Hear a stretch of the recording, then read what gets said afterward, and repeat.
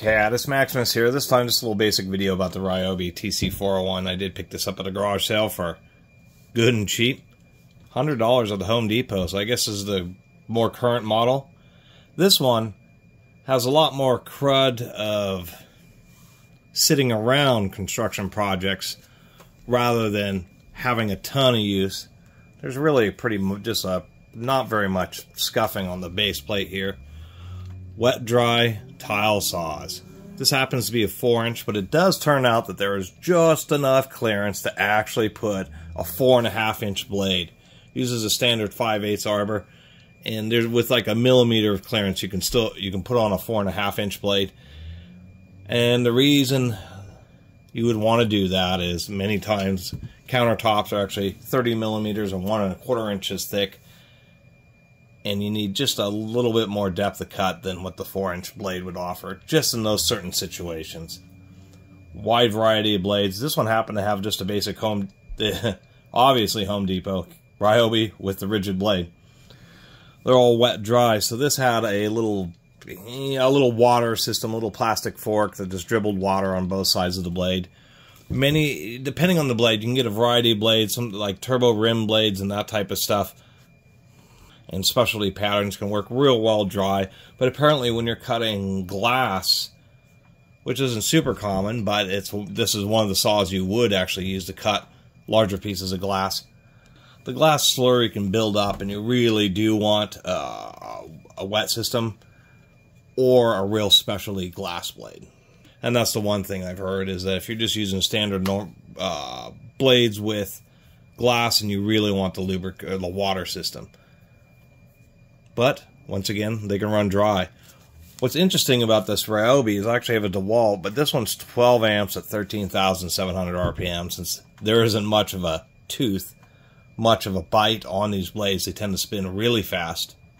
But 12 amps is actually a lot of power. That is a lot of power for a little tile saw. Even my DeWalt is 10.8 amps at 13,000 RPM. So there's actually quite a few videos. A lot of people buy this, and when a lot of these lime green Ryobi tools are not super great. But when it comes to something like a tile saw, is such a rudimentary power tool that it's actually kind of hard to screw up as long as you use ball bearings. I guess the worst thing I've noticed on this one is there just seems to be a little bit of end play. You can just see the blade move. It's a tiny amount, maybe half a millimeter or 20-30 thousandths of an inch. Not a big deal at all. Particularly because due to the nature of a continuous rim blade, it really does tend to want to stay right exactly where it's cutting. When you're using trim saws or any kind of saw with a wood cutting with a tooth blade, this end play can become a lot more of an issue, because if the blade moves just a little bit back and forth with the tooth blade, you can make a cut and then maybe just put a little bit of a different direction of force on it and cause the blade to shift, and then as the next tooth comes around, you'll kind of get this uneven surface.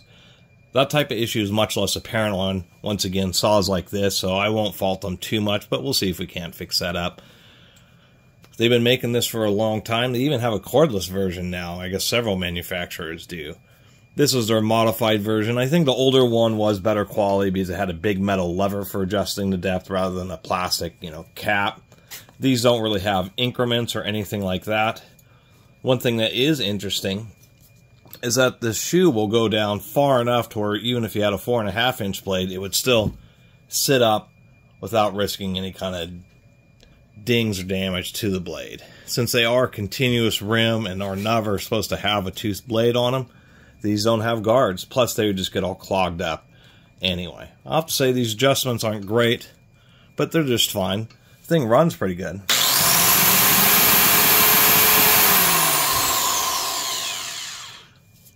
The one other thing I should mention is, because there is no guard, I've actually run into a few of these over the years. For the professional brands, they're pretty expensive. Like the DeWalt, I think, is $160 or something. So I haven't picked them up. But what I have noticed is it's just super easy with these saws because of the way they have no guard.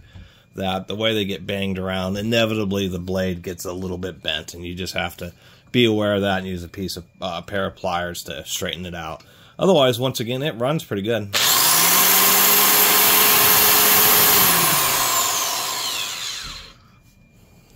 These are pretty safe to use around water. Not only do they have a GFCI, a ground fault circuit interrupter, so that's if there's a current flowing from the hot wire, not the neutral, the hot wire to ground, then it'll shut itself off. But it's also a double insulated tool, being all plastic except for the metal front housing here.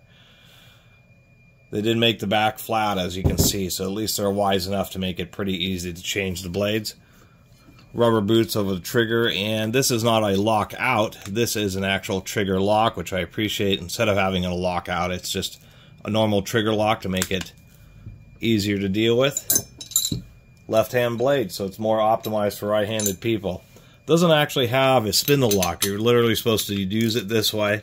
Since it's a left-hand blade, it's going to have a left-hand threads, so this bolt unscrews in the wrong direction. As you can see, I'm turning it clockwise to get it out. So it's a left-hand thread bolt for a left-hand blade.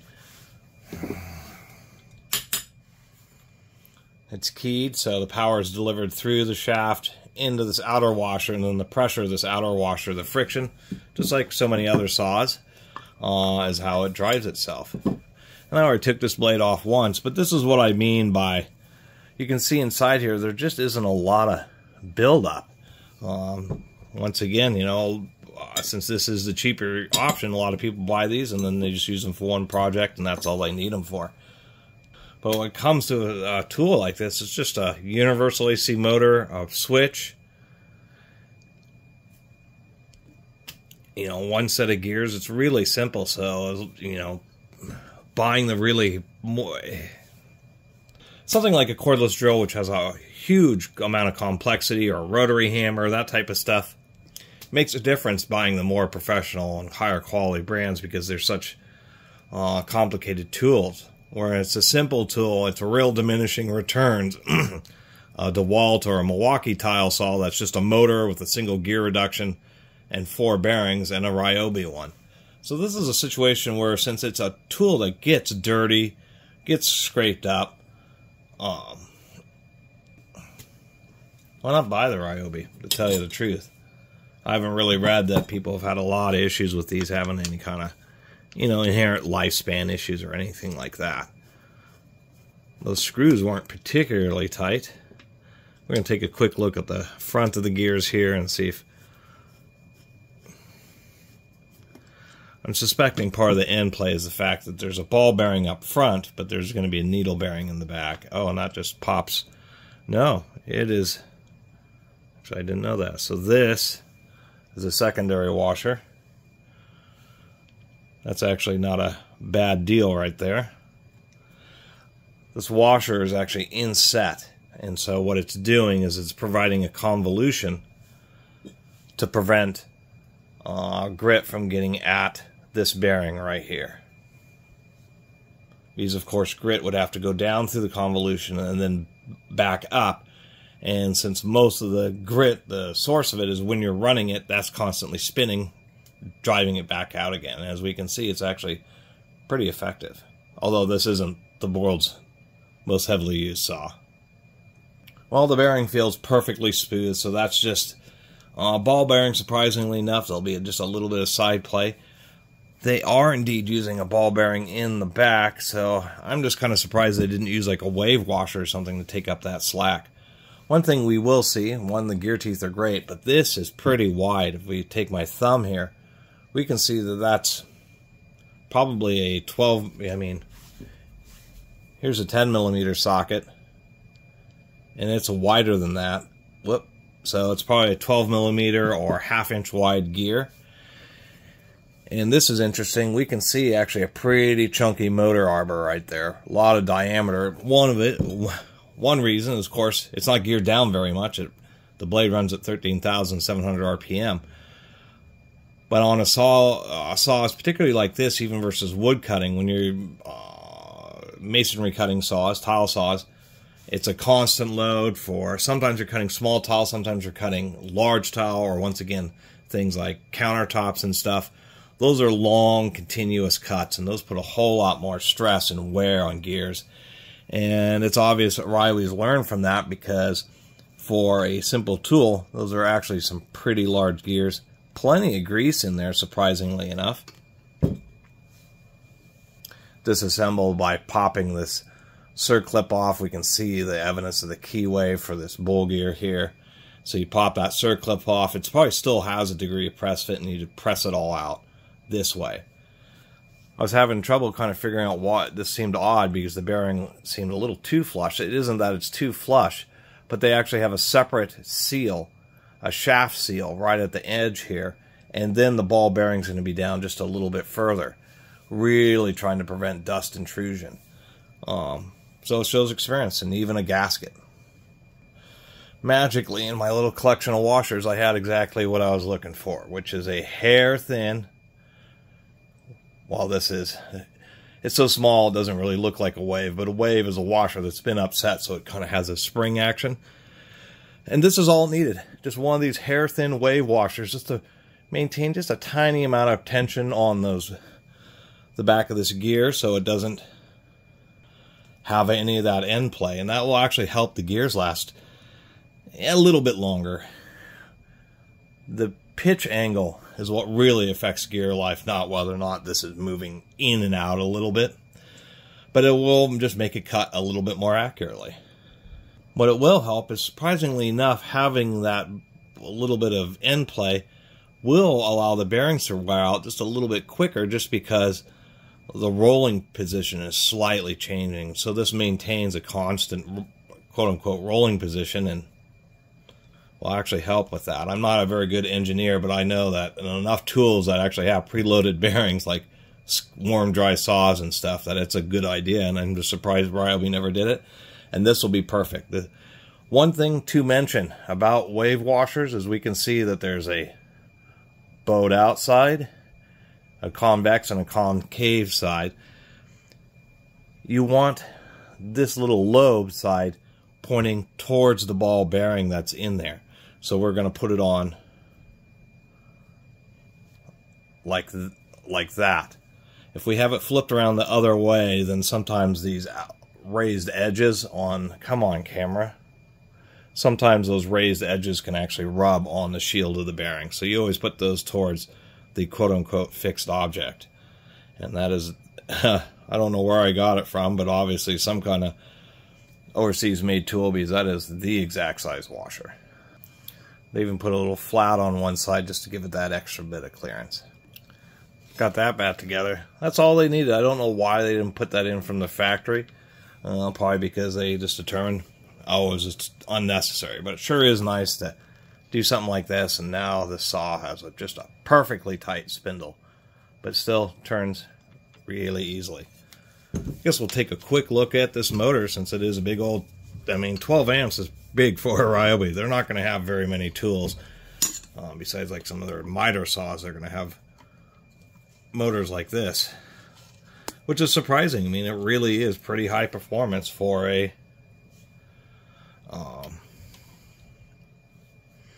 make sure this one really, I mean, we can see that the brushes are still pretty long. But yeah, it's pretty high performance. It's kind of weird. It's like Ryobi decided that, you know, if they're going to make a tool. I mean, the sad thing about Ryobi is they're a Japanese power tool brand, and they really were trying to break into the market just like Makita. Had a lot of really high quality products, and then moved some production over to the United States and made or built a lot of tools for a long time in the United States, and then ended up becoming the house brand for Home Depot, which is always disappointing. We can see this has been used with water, and some of that mist has managed to make it down into the brushes. And the only real corrodable part, well, the copper is a little bit, but we can see a little bit of rust on the spring. That's just the nature of the beast. Something else that's surprising is we can see that those aren't stamped sheet metal. Those are broached billet brush guides, which is something to be said for that. Always check the screws periodically on all your power tools. to tell you the truth. Especially things that encounter more vibration, like saws, reciprocating saws, circular saws, impacts, that type of stuff. Something to be said about all the old cast metal, all metal housings is the fact that they tend to keep screws tight, where when you have plastic, over time the plastic has known as creep. It starts to get smooshed a little bit under the head of the screw, and then the screw loses its tightness, so you periodically have to go and double check. All three of these screws were definitely not tight enough, and they're even trying to mitigate that by having these extra wide washers that they put on them. That was pretty easy to pop out, so I started learning. So a lot of, it seems, one, it kind of depends on the tool, but two, it seems to be, maybe since the 2000s, there started being the, more common, these little rubber kind of grommets that go around these back bearings. We can see that Ryobi properly did a rubber sealed. But these back bearings are the most likely to actually seize and lock up because they don't have the advantage of having a little bit of a grease reservoir in the working end of the gearbox end of the tool. This one's still great. It is a 608, so the world's most common size skateboard wheel bearing, or rollerblade if you like. So these little rubber grommets they started adding. So they actually provide two. One, it's a little rubber grommet, so it reduces a little bit of micro vibrations that are in the motor, which I will say has just some really shallow grinding here and here. Otherwise, actually, it's a pretty well built motor. But nonetheless, when those bearings fail, they tend to lock up, and then when they spin, after they lock up, they just melt down the housing and ruins the whole power tool, basically, because people aren't going to replace the housing. So you start doing this thing. So when the bearing locks up, it kind of destroys this rubber grommet, and you pull out the bearing and the rubber grommet, and you replace the grommet and bearing, and it prevents damage to the housing. We can see how little the hours are. This commutator's in great condition. They did put pinched windings, but they did at least put a little bit of epoxy there. For a grinding tool, or a tool that works with abrasives, I would have thought they'd put just a little bit heavier of a varnish coating on these windings. I'm feeling something right there. The reason being is over long periods of time, the dust from cutting tile, particularly if you run this dry, that dust basically starts sandblasting the actual windings themselves. I've seen in well-used like rotary hammers and stuff where it's nothing got caught in there. It's just some of these wires that are sitting up high are going to be more in the airflow, and they just start, that powdered ceramic tile just over time slowly starts abrading the windings. But nonetheless, I'm sure this will last quite a few cuts, to tell you the truth. I mean, there's just not a lot to criticize about this tool. Desocketed the motor there, so use a solid fan. Here's the fan shroud. That helps provide some protection for the bearing here, but it doesn't need a ton. It feels great. Rubber sealed once again, and then we can see this bowl gear is actually so large. Well, that one's actually not even press fit. It's just entirely relying on the little key and a tiny little snap ring. But they put on just this big old bowl gear. Really, as wisdom, they could have just used a tiny motor shaft and made the driven gear smaller to give it the same ratio, but having them larger like this and a tool like this saw really will help with the longevity. And there we have it for the Ryobi TC401. To tell you the truth, I think even Ryobi offers a 3-year warranty now on their corded power tools. For $100, it's a pretty worthy saw, and actually quite a bit of airflow. Actually, we've got buying like an MK or something like that is increasingly difficult to justify, considering how well built this Ryobi really is, and the fact that it has a, quite frankly, unbelievable 12-amp motor. Well, the DeWalt and the MK are about the same price, $200, nearly twice the money. But we have a ton of ventilation up through the front here, even some through the top, up to the front, and a whole bunch on the bottom here. Really moves a lot of air to try to prevent that motor from having any kind of overheating issues. And besides that, not a whole lot else to say. Once again, the DeWalt's and stuff and Catus are going to be higher quality, but once again, diminishing returns here. Billet brush guides, 12 amp motor, all rubber sealed, all entirely ball bearing construction, with, you know, something that you do expect from the Ryobi, which is this little bit of spindle end play, which was easily taken care of by, you know, I was able to easily take care of it because I had various little waves, super thin wave washers. Ryobi should have included that from the factory. But other than that, I mean, the all metal housing, helical, oversized helical cut gears, extra sealing, or a dedicated shaft seal for the front of the motor with that washer that's designed as a convolution. I mean, you got to call a spade sometimes, and I think for $100, unless you're actually a professional tile setter or something like that, if you're just doing some projects or want to cut countertops and stuff like that, this is a way to go. And they sell as a 4-inch, but since it'll take most tile saws seem to be this odd 4 3/8 inch, but since this housing will take, you know, up to a 4.5, you can use the 4-inch, 4 3/8, or even 4.5-inch blades, because they have the standard 5/8 arbor, which is nice. Anyway, I'm actually kind of stoked. I only paid $10 for this thing, and turns out it was a pretty good deal. See you next time. See, even Tiny approves of this saw. Yep, she's still around. I should make more, or include her more in videos. She just woke up. She's a little lethargic.